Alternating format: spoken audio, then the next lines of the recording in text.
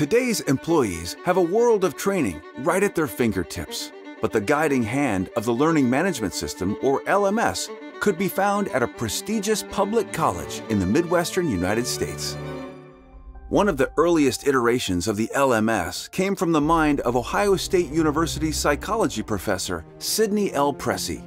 His self-paced testing machine of multiple-choice questions provided students with real-time feedback by not proceeding until they chose the correct answer.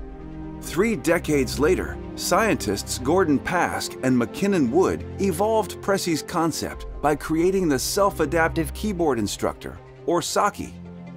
It personalized questions based on a learner's answers. As performance improved, difficulty increased.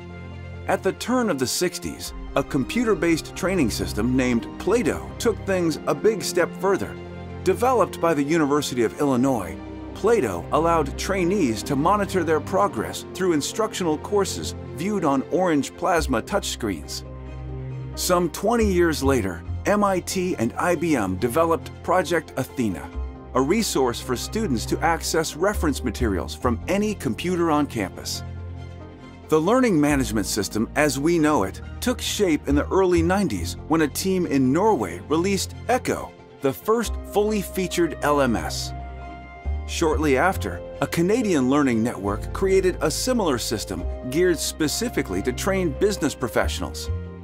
As the 21st century arrived, so did the first open-source LMS, called Moodle.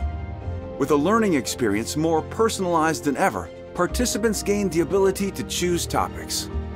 And with the rise of smartphones and other handheld devices, the modern LMS became mobile and user-friendly, incorporating multimedia content to meet the increasing digital demands of today's workforce. Like what you learned? Each episode of HR Evolution explores a different topic to show how far the industry has come. For more on the history of the LMS, visit the link in the description below.